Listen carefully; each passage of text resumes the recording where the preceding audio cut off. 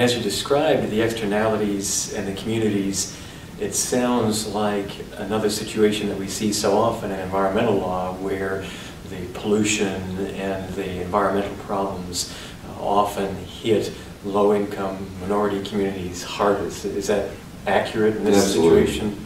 The communities are economically disadvantaged, and as you said, they're put in a bad situation of choosing jobs at the cost of all the other harms they have to suffer. No, that's exactly right. It's that's sort of the jobs versus environment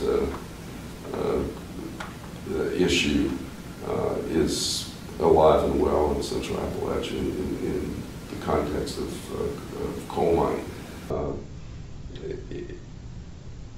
Is this an environmental justice issue? Well, some see environmental justice as being limited in scope to issues of race and ethnicity.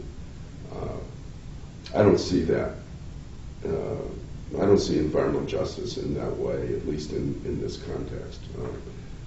Environmental justice is something that is important to communities that may not have significant numbers of racial or ethnic minorities.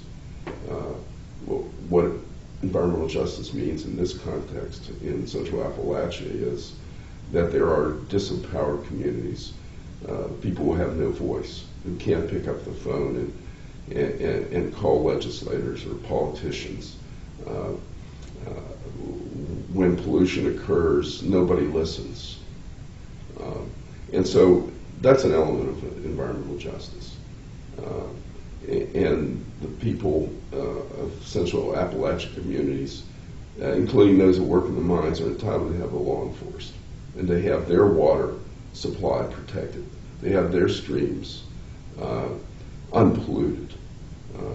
Not to have to put up with blasting and dust that results from irresponsible mountaintop removal mining. It's very simple. If the law is enforced, if there are consequences when companies violate the law, then they're not going to do that. They're going to internalize those costs. And it's not going to make coal that much more expensive. We're talking about pennies on the dollar. It's just a culture of allowing coal companies to do whatever they want to communities that are out of the public eye, who have no voice, and who are virtually ignored by political leadership.